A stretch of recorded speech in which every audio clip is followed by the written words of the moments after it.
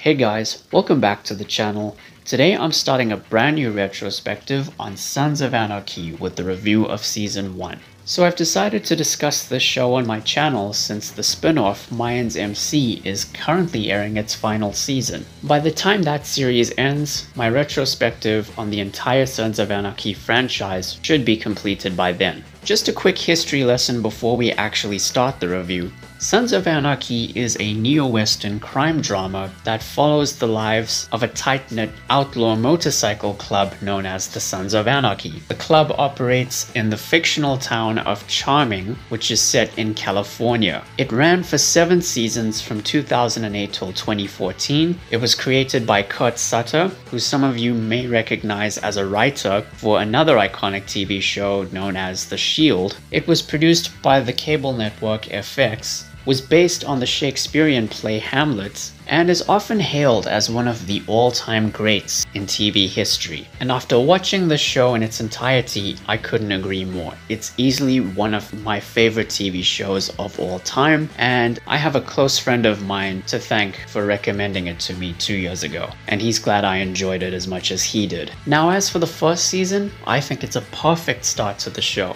and it's easily one of my favorites. So let's get into it.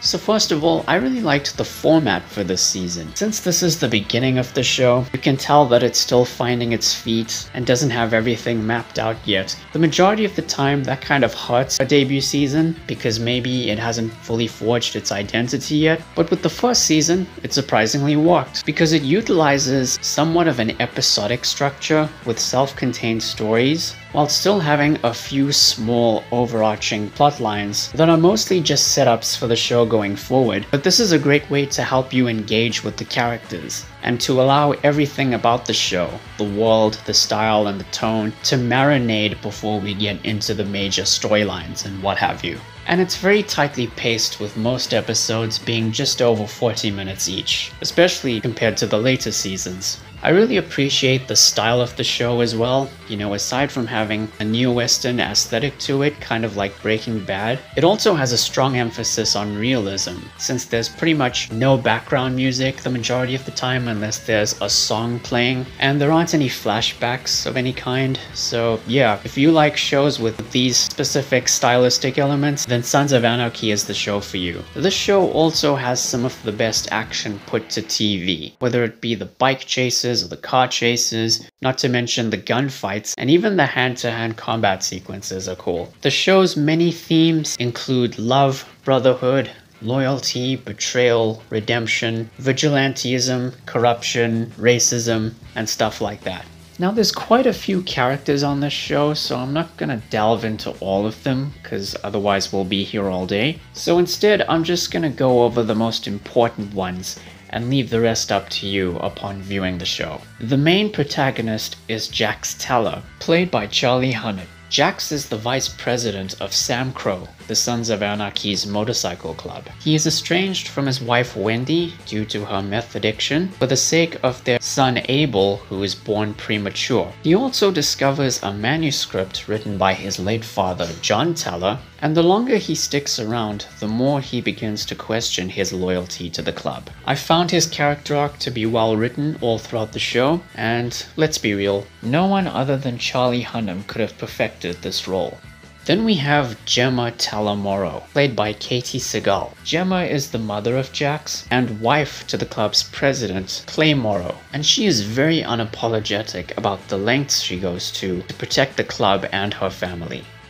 Clay Morrow, the club's president, is played by Ron Perlman, who everybody knows as the original Hellboy from the Guillermo del Toro movies. Many of his decisions for the club put him at odds with several members, resulting in an allegiance that wavers all throughout the show. Then you have Tara Knowles, a pediatric resident at the St. Thomas Hospital. Tara and Jax have history of their own, but their relationship in the season is solely based on their mutual concern for Jax's son Abel. The many members of Sam Crow are also quite memorable in their own special ways. For example, there's Opie, played by Ryan Hurst, who you might recognize as Beta from The Walking Dead. Not only is he a member of the club, but his father, Piney Winston, was one of the co-founders of the club. The thing about Opie is his struggles in balancing his loyalty to the club and his commitments to his wife Donna and their 2 children, making him relatable to pretty much every hard-working man out there in the world. Chibs, who's Scottish, is a former member of the club's Belfast charter, known as Sam Bell, and out of all of the ranks and positions in the club, he is said to have had the most. And he also has a father-like relationship with some of the characters.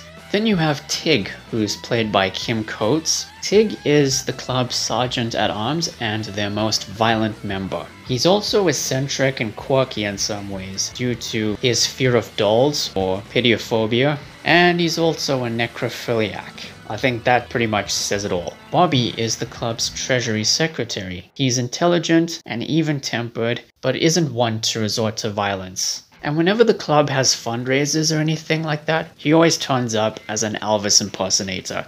And he does a pretty good job if you ask me. The club has a prospect called Halfsack, played by Johnny Lewis, may he rest in peace. Juice is the club's hacker and intelligence officer, and Happy is the club's assassin, played by David LaBrava, who in real life was an actual member of Hell's Angels, a real-life motorcycle club. Sam Crow has a rival in the form of the Mayans MC, and their leader is Marcus Alvarez. And let's not forget Charming's law enforcement, the most obvious of which is Police Chief Wayne Unser, played by Dayton Kelly, who you might recognize as Jeremiah Otto from Fear the Walking Dead. Despite being a cop, he isn't afraid to resort to Sam Crow for protection when needed, especially since he owns a truck company of his own. He's easily one of the best characters in the show, and I guess it's because as the show progresses, he comes off as that one uncle in your family that you can always talk to at family gatherings. You know, you can share secrets, you can share stories, and just have a laugh. I'm sure you can all relate to that in some way. So yeah, Unser's one of the best characters. There's David Hale, Wayne's deputy, who's played by Taylor Sheridan, who you might know as a writer on several films and TV shows such as Sicario, Hell or High Water, and Yellowstone. And of course, Agent June Stoll, an ATF agent who is investigating Sam Crow's involvement in arms trafficking.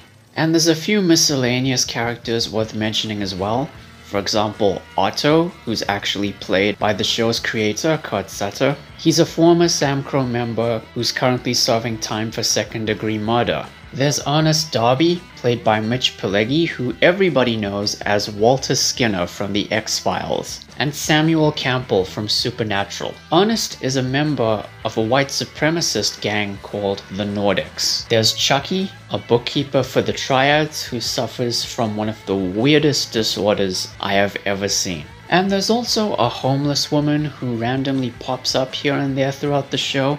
She's kind of a mystery character, but her significance becomes clear at the very end. So keep an eye out for her while watching. And so, yeah, as far as characters are concerned, I think I'm just gonna leave it at that. It's more than enough.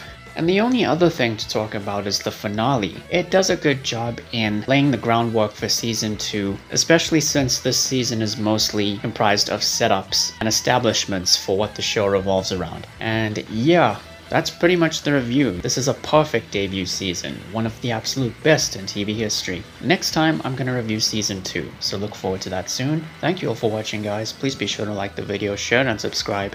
Ring the bell. Take care, and I'll see you soon.